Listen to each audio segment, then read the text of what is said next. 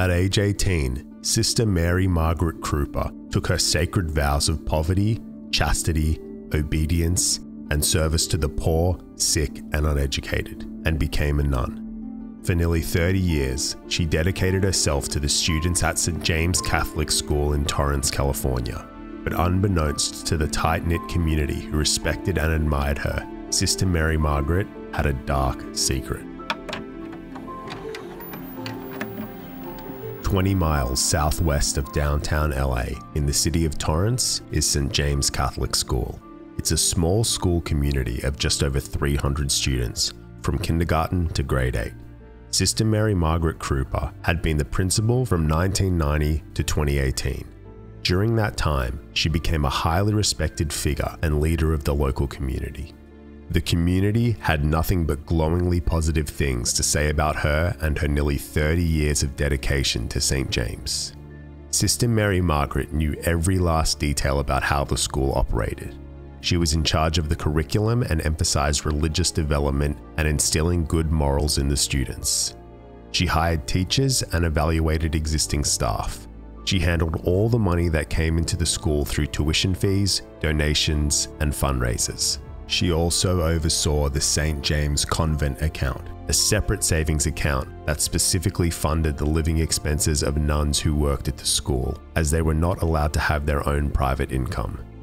Students at the school knew Sister Mary Margaret to be a kind woman unless you crossed her. She could be very strict and was known to give out harsh punishments for minor infractions. Failing to tuck in your chair or tuck in your shirt could result in no recess. Sister Mary Margaret didn't like loud chit-chat and cluttered desks. Even though her disciplinary style was somewhat antiquated, she was still beloved in the community. The school opened in September 1918 and gradually expanded over the next century, but fell behind when it came to upgrading to modern technology and facilities. In the 2010s, the school was still using textbooks from the 80s. The computers were old and slow, and the broken sports equipment was never replaced. The students were rarely able to go on field trips due to lack of funds. The school's courtyard desperately needed an awning so the children could play and eat, protected from the harsh Southern Californian sun. During Sister Mary Margaret's tenure, she appealed to parents and the wider community for donations, and the school received a lot of donations. After all, everyone wanted what was best for the kids. The school held many fundraising events like festivals, raffles, jogathons, sport days, and other events. One person was particularly lucky when it came to raffles. The school's vice principal and 8th grade teacher, Sister Lana Chang, won the biggest annual raffle 3 years in a row. One year, Sister Mary Margaret even organized a casino night. They raised a lot of money and of course had a lot of fun. But it did seem a little contradictory for this Catholic elementary school run by nuns to host a casino night. But the parents who volunteered their time and money were eager to help. They had no reason to think something was amiss and dutifully handed over wads of cash to Sister Mary Margaret at the end of each fundraiser event. Year after year, the school community would gather at these events to raise money to help give the students a better education experience. But it just never seemed to be enough. The textbooks and technology were never updated. The awning was never built to give the kids shade in the summer.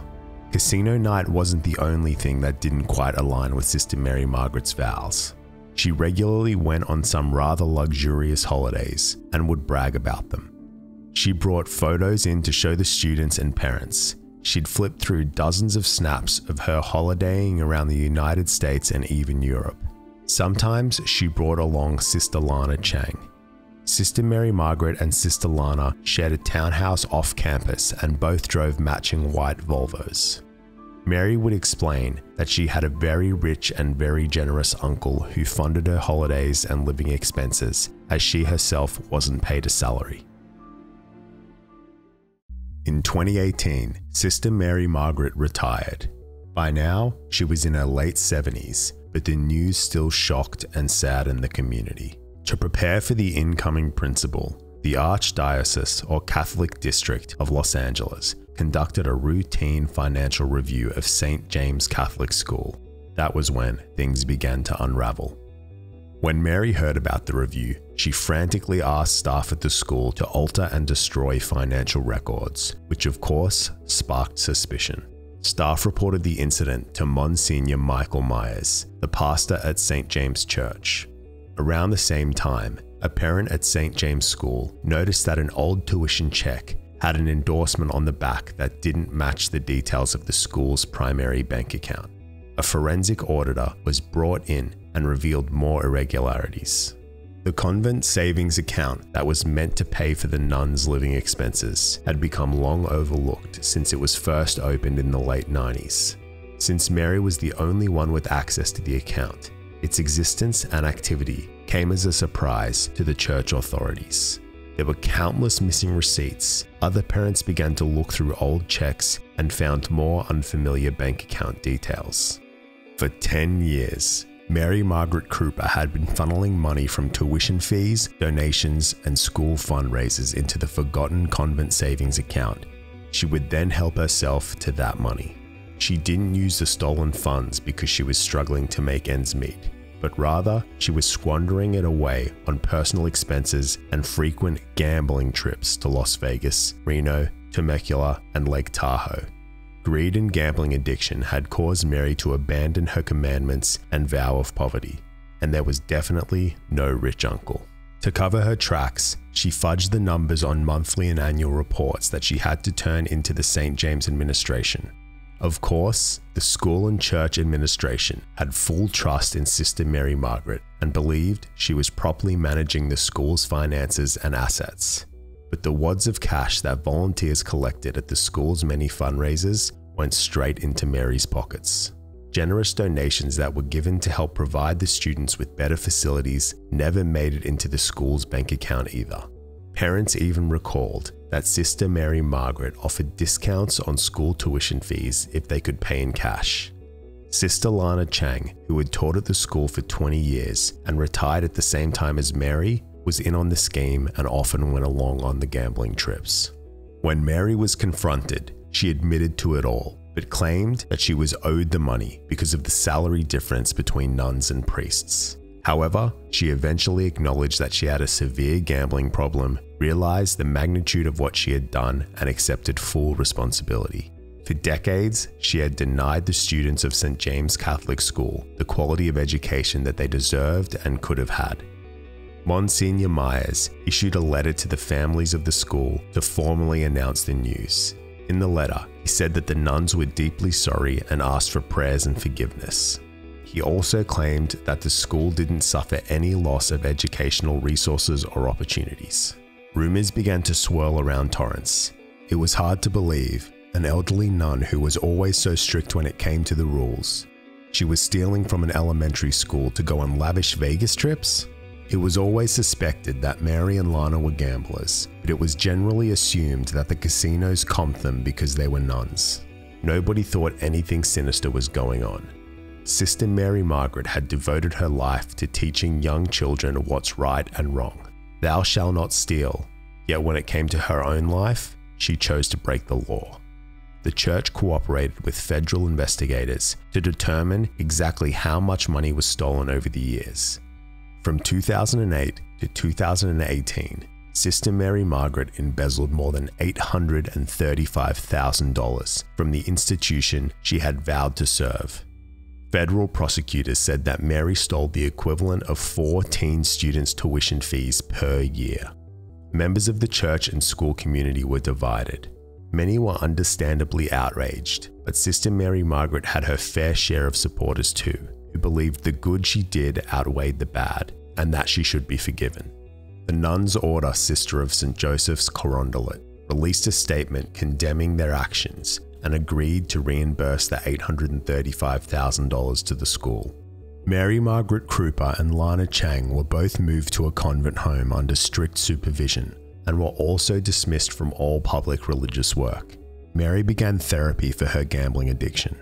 The Church and Archdiocese of LA chose not to press criminal charges, but federal prosecutors were already getting their case ready. In July 2021, Mary pleaded guilty to 1 count of wire fraud and 1 count of money laundering, and was facing a maximum sentence of 40 years in federal prison. Lana Chang, the vice principal who was initially implicated, was not charged. The prosecutor, Assistant U.S. Attorney Poonam Kumar, painted a picture of Sister Mary Margaret's repetitive and deceptive behavior. Quote, "This was a manifestation of greed. She wanted more than she had and abused the trust of the community." But Mary's lawyer, Mark Byrne, insisted that the combination of a gambling addiction and poor mental function due to old age clouded her judgment. He also insisted that the quality of education at St. James was unaffected. At the sentencing hearing via Zoom, Mary Margaret Kreuper was remorseful and made no excuses. Several parents and former students from the school spoke at the hearing and were split on their feelings. Some felt betrayed and described how their faith was shaken. They believed Mary didn't deserve special treatment because of her status. But others pledged their support for the nun, who had done so much good for the school, and clung to the lessons in forgiveness that are taught by the church. Judge Otis Wright spoke about the conflict he felt because of his Roman Catholic upbringing, and struggled to determine an appropriate sentence for Mary. He said, quote, "I don't look at nuns as ordinary people," and stated that he couldn't judge her on, quote, "the worst thing she had done in her life alone." He took into account her 62 years of service as a nun and educator, and the fact that she was 80 years old. At the end, Judge Wright sentenced Mary Margaret Kreuper to just 1 year and 1 day in prison, even though prosecutors had requested 2 years. She was also ordered to pay $835,000 in restitution.